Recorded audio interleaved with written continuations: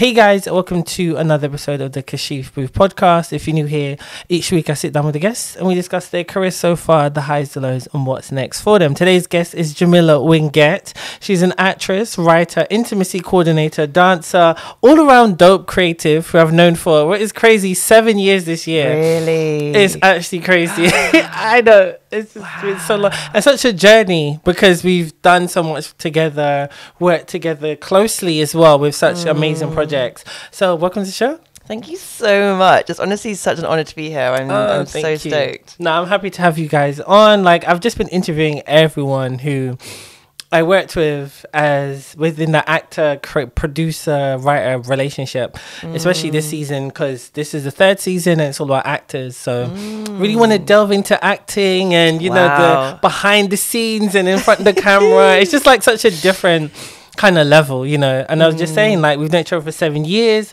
You auditioned for Nate and Jamie, and I just had Josh on, and he'll probably be like the episode before this anyway. Yeah. And what was funny about that whole situation was when we did Nate and Jamie, we had to like do an Aunt Viv situation with the Fresh Prince of Bel-Air. So I needed a new person to play Michelle on the show, and you auditioned for Michelle. And I always remember it was down to you and Lauren who eventually got the role. And I was like, okay, I really liked Jamila, but I was like, okay, let me hold her as an ex-girlfriend. And that just ended up lasting way more anyway. Yeah. So what was that like for you? Do you remember that whole process so long ago?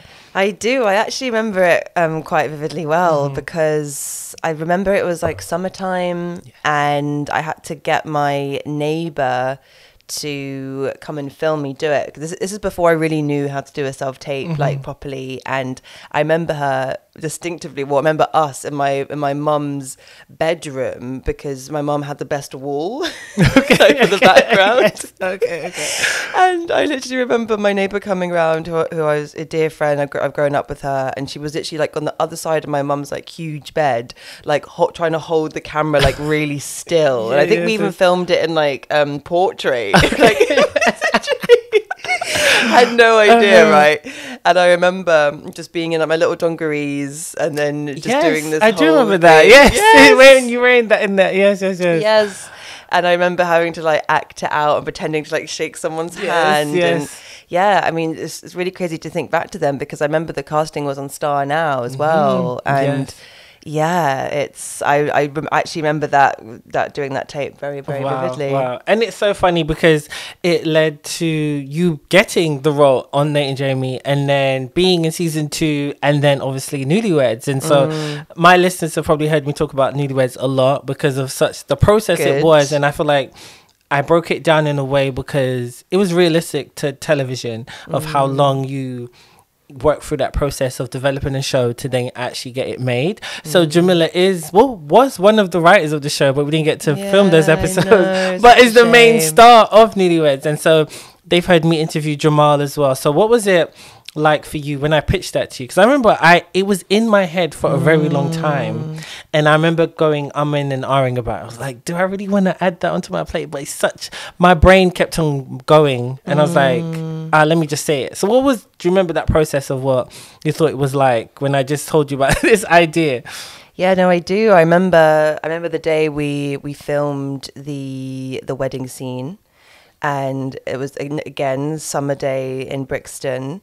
Very hot. Yes. And I remember I think I was at drama school at that point and came down, we're getting ready, you know, just doing hair and makeup. And I remember you just so casually being like, yeah, there's a whole other thing, like there's gonna be like this, I'm thinking about a spin-off, but the way you were just relaying it was just so casual, like you'd obviously been thinking about it for a while. It's definitely been in your mind.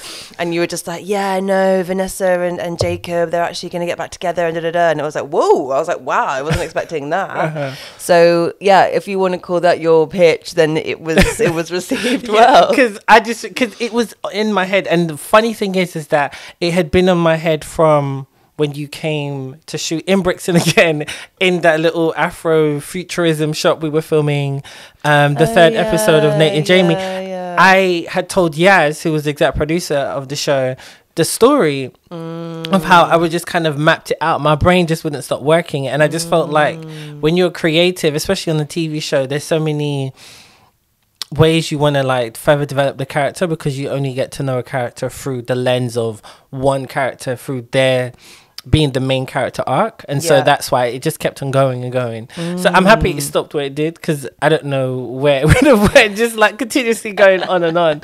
So that was really cool. I mean, it's not over until it's over. You never know. Exactly. So how did you get started? Because I know you're from an acting family. Your mum is she has been shortlisted for Oscars for her hair and makeup work. Your dad was best known for being on The Bill. Your aunt is everywhere. So, like, what was that like for you? Like, how did you get started as an actress? It's a really good question, because, you know, growing up in that kind of environment, I didn't know anything else. And it also took me a while to come to the decision of wanting to act, because when I went to university, I went to Manchester Metropolitan and I did English literature and film. And, you know, originally I was just going to do English, but then I had to go through clearings, so I ended up in Manchester, which was just such a divine blessing because of all the people that I met and just the time that I had. And then after that, well, I think it was the second year summer, I interned at a production company. And I was like, oh, yeah, I want to be a producer. It's like, yeah, great, love it, want to do that, And the company actually said that they'd be able to give me a job, like an assistant producing job, when I finished uni. And I was like, okay, cool. So that was like good to know. And then third year came round and it came to the end. And I remember Mary Calderwood, who hired me in the end, but she called me and she said, I'm really sorry, but we don't have the assisting production job anymore. And I was like, oh, no. What am I going to do? And I ended up interning at a different music video company. And then she was like, we actually have a job for you and it's going to be doing sales. And I didn't really know what it was, but I knew it was just in production. And I was like, okay, great. I just want to just get in there. And it was so funny because the more that I saw of production, the more I was like, ooh. And I think especially like seeing the types of people and the stress and just how the women were affected. They seemed like, you know, they were quite like heavy drinkers and they were always quite like stressed out. And I was a bit like, I'm not sure I want to be like that, you know? So I kind of stayed in that world for a couple of years. And then I got to about 22 and I was just really miserable because, you know, doing sales, you're out every night of the week trying to make new business at the events and again, drinking. And it just all got to a point where my mental health was not great. And I was like, I really need to check into what it is that I want to do because this isn't serving me. And I know this isn't feeding me. And I'm getting that Sunday night dread of like almost like wanting to cry, thinking about work, going to work the next day. And I was like, I don't think life's meant to be like this.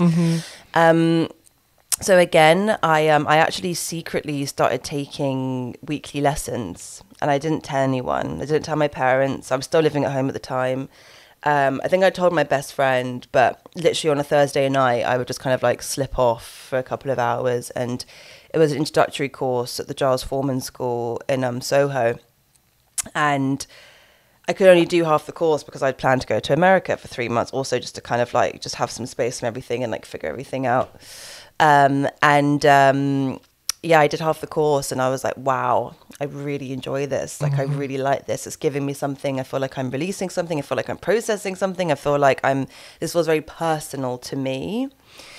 And then I remember shortly before I left, I actually broke the news to my auntie and I broke the news to my dad. And they were both really like, oh my God. They were like, really? They're like, really? We really thought you were going to, you know, do this production thing. We thought you were just going to stay in this game. And I was like, I know, but I think living with the regret of not actually going after something that I truly want will be so much worse than if I do it and say fail, whatever failure, you know, means or looks like to you. So I went to America for 3 months, had to just blow off some steam, and I ended up in Los Angeles for a couple of months. And the last 2 weeks I was there, I did this kind of like intensive course and really enjoyed it. And this is something that this story always gives me shivers because I remember my last night I went out for dinner with a friend of my mum's, and I got an Uber pool home. And I get picked up, and then we stop and pick up this other girl, and she's talking to the driver, and I can hear she's British.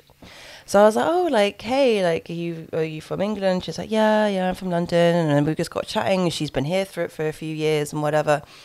And I was like, so how did you do it? And she was like, oh, I just went to the school called Identity and just like put on my credits and then just came over here. And I was like, oh, like what's Identity? And she's like, oh, it's a school, like you should audition, you should go, da da da da. And I was like, cool. And then we swapped numbers and we stayed in touch. I went to Identity. That then led me to Identity. I started, my first term was the freshers term. And somehow at the end of the term, I got paired up with this with this guy to do the scene for kind of the end of year showcase. And it turned out that he knew the girl from the Uber pool. Oh, okay. What? Yeah. That is full circle. Full circle. And I was like, okay, cool. I'm on the path. Like, this is it now. These little synchronicities mean so much. And I'm just like, okay, cool.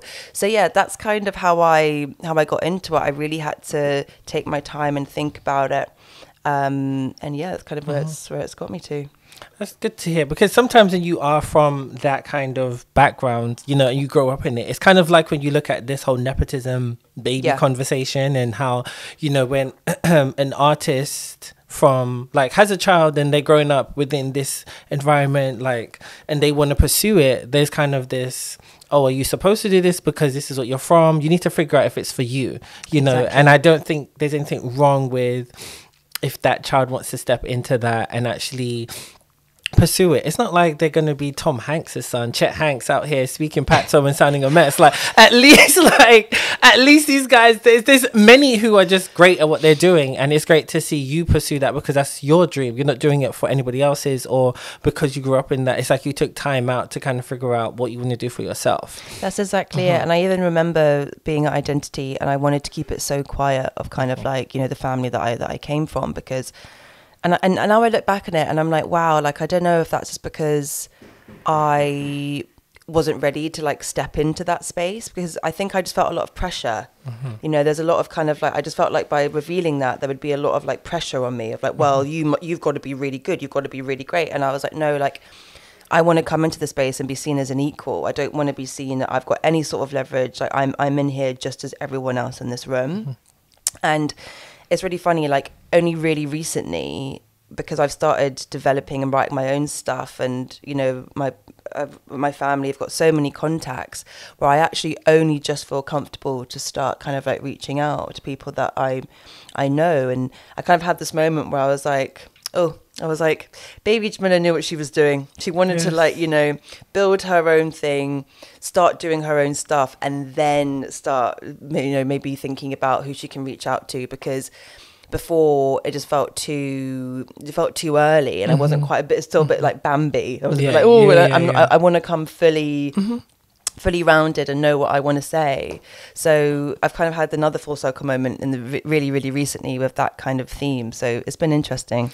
I really like that, because as again, like when you're trying to figure out your place in this industry, you're allowed to stumble and fall, but you don't want to stumble and fall at a certain level. And I think it's great to take those baby steps. You know, I keep saying to everybody, I'm at this point where I've reached like the top of the ceiling, and so now I'm like trying to figure out where I want to go next and where I want to take myself, my career and stuff. And it comes with age. Do you know what I mean? People always want it to be successful in their 20s. I'm so happy that I grinded and learned so much in my 20s. Now we're in our 30s, and it's like, okay, I know what the direction of where I'm going is more purposeful and it's more focused. So it's like, okay, this is what I want to do. And that sounds like the space you're in as well. So I'm looking forward to seeing where you go now, because you're doing so much. Like you said, you're also an intimacy coordinator. And I didn't even realize that was the thing until a few years ago. And you've done great work with what didn't you work on Riches, which is on Amazon Prime and ITV? Yes. So how did you get into that, and what was that like for you to just do that?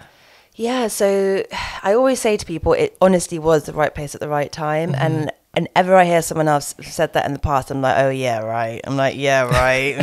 Yeah, it's just so cringy, the typical like, so cringy. Yeah. But genuinely, it was just right place at the right time. Like basically, when I was at drama school, I was studying. I graduated 2018, so I did the MA program. So it was starting 2017, finishing 2018, which was the year of the Me Too movement. And it was basically the year the whole intimacy initiative was born. And our final term, our movement teacher was Ita O'Brien. So every week, I think once or even twice a week, we would have her. And there was the whole intimacy thing was very, very new. And she was like, right, I've got this kind of like new ethos of how to be working in the industry. And she's like, I'm going to give you guys a module on how to govern yourselves in an intimate situation on an acting set as an actor. So we had this day of basically doing it. And cut a couple of years later, I think it was 2020, I was on a indie. And there wasn't really much budget. It was actually with Josh. Okay. He brought me onto it. I played this amazing character, this like ancient snake goddess. I had the best time. And there was some sort of sexual scenes, not to do with me, but other cast members. And I said, look, I've actually got some guidelines here, literally from the top dog, which I can share. So proceeded to share those, and then the producers then were like, okay, do you want to come and do this erotic thriller? Like 7 to 10, I think it was literally a week, or if not 10 days of back-to-back intimacy. Oh, wow. And it was a baptism of fire. There was all sorts of stuff. There was threesome, shower scenes, same-sex scenes. It was honestly like so much. But from there, I've just been rolling. Okay. But it's so important to have this, because when you think about shows like HBO, listen, there's always it's like they put it in the contract, you must have a sex scene or a nude scene. So it's like, it's so important. And it's a form of directing as well. Yes. And you as an actress, like, how do you feel like that just gives you more insight? Because you would know the intimacy of what it's like to be with somebody you probably don't even like sometimes, or you're not even or you don't even have that chemistry as actors to portray this. Like, so what are some of the tips you give actors, or how do you direct them in that moment? It's so sort of like personal to the production, to the actor's needs, to there's just so many factors. There isn't kind of like one set way. But one thing I will say is that it's taught me so much just about being on set. Like, yeah, I've grown up on sets, but equally it's taught me so much about directing and cinematography and how all the different departments come together, and politics, and it's also strengthened my acting. Like, for instance, I had this intimacy job come to me last week, and it was very, very, very intense, and I was like, I'm not sure I'm the best person for this, and I had to kind of say no to it. And it was really scary because, like, as a creative, and especially as kind of like as an actor, you just want to take all the work you can, but it kind of gave me this lesson of just like, not everything actually is for you. Like, yeah, what is for you won't miss you. True. But you also have the option to be like yes or no. And I'm like, I actually want to take this lesson forward into my acting instead of this kind of like grab mentality. Just kind of like sit, wait. If it comes to you, if you feel like you're suited for it, great. If not, next time. So yeah, but it's all about sort of like consent and just boundaries and just checking in. And I find it a very instinctual job. And you know me, I'm such an instinctive person.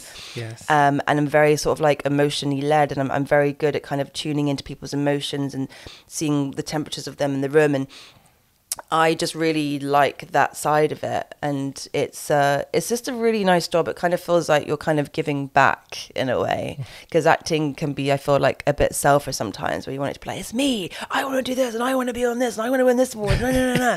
And it's like, it's actually quite nice with the industry just to be like, I'm going to look after you, and I know what it's like for you, but I just want to give back to you, make sure you feel safe, make sure you feel in the best position you are to perform. That makes sense. Yeah. So, because you are doing that on top of your writing, because I know I read the piece that you are working on now at the moment as well, and I always think it's important for actors to write and tell the stories that they want to tell, share as well. And for you as a mixed race actress as well, especially being in the UK, the representation is always going to be a conversation, as we're always going to have. But I'm seeing a lot of representation of mixed race in terms of, okay, understanding your identity, and it's a lot in documentary and factual formats, but it's still, to me, lacking in scripted, because you have, especially because you're mixed race, half white, half black, so within that representation you're only really seeing it as, okay, they're portraying a black person. So what do you want to see more of as your writer, as an actress, as a woman?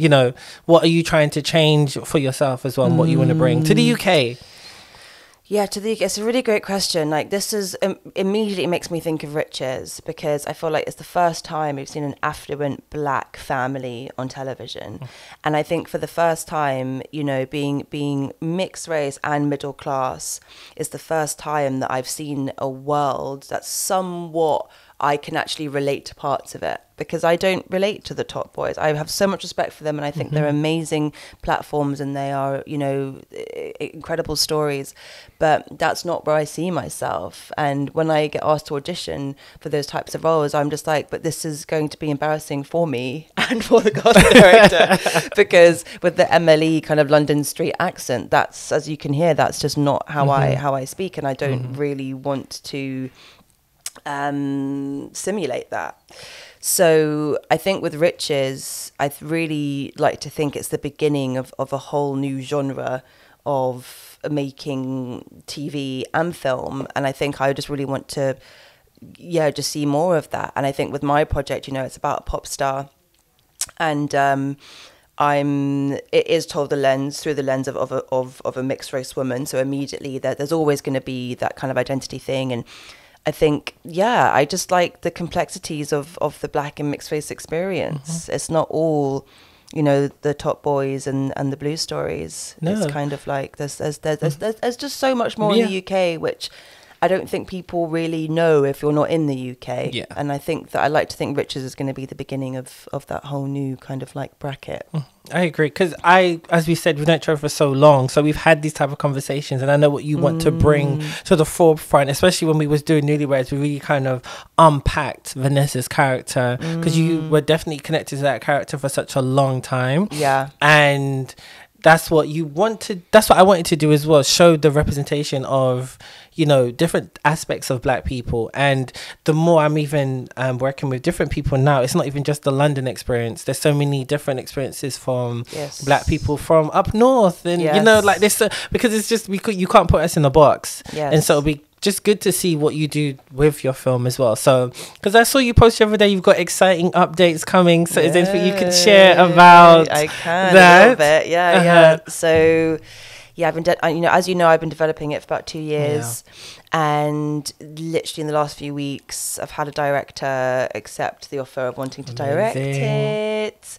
So that's really exciting, and I'm just sort of still in the development process, but I feel like we'll be moving very soon to pre-production. Good. So it's and I'm just kind of enjoying the journey, and that's what I'll say for now. It's good, because what I love about that script, because I read an early draft of it, and you know, it's you have to think of shows like I Hate Susie and all those kind of vibes, and it's like, when have we seen a black woman or woman of color just in general play that kind of role in the UK? You know, you had like what's that one with Fleabag, you know, all these shows with white women where they're great shows, but let's just do this in the UK now. Insecure was a great breakthrough, do you know what I mean, for those kind of showing just a diverse group of women and men, because it wasn't just awkward men, it was women, sorry, it was awkward men, it was everybody from all different walks. And so I'm excited, I'm really looking forward to that, and just see what you bring, because I've read your writing when you wrote for Newlyweds as well. Who knows, we may get that done one day on another scale,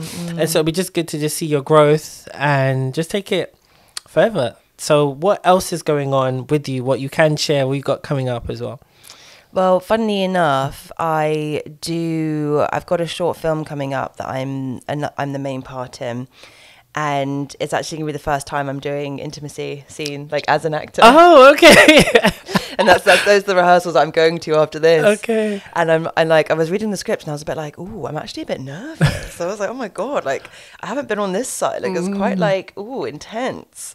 But that's coming up. That's going to be great. That's also a very interesting story, because that's about a woman who becomes pregnant but doesn't want the child, like, just because that's how she sees her life. She wants to be a childless woman, and it kind of turns a bit psychological, thrillery towards the end, and it's just a really cool story, and I'm really looking forward to getting involved in that. And then aside from that, just developing my short. Nice. Because I really want to film it this year. Great. So yeah, kind of all energy into that at the moment. That sounds good. I mean, I'm really excited to see that film. That sounds great. And I can see you playing that type of role, because I've said that before, you're a very eclectic actress. So you can like fit into any type of box. I'm looking forward to seeing how that comes out. So where can people find you to see all the previous work you've done and and stay tuned with like what you've got coming up? Well, I think probably my best place to find everything is my Instagram, because I like to post things on there. So that's at Jamila Wingett. And I kind of think that's it. Like, it's funny, like last night I was actually going through and like clearing, I was like archiving a lot of stuff, because I was like, I just don't know how relevant this is anymore. But it was also nice to kind of like go back and just actually see all the stuff that I've done, because I think the pandemic came and just really made things so sticky. Really so did. I was like, wow, I've done that, and I've done that, I've done this, I've done that. But yeah, I think my Instagram is the best place to find me, even though I find these days I'm kind of opting more and being more offline. But yeah, at Jamila Wingett, you know where to find me. Nice. Well, thanks for coming on the show, Jamila. It's great having you on as well. So yeah, it's good. So as usual, guys, you can follow me all on my usual socials. There's a bunch of them. So stay tuned for the episodes coming soon.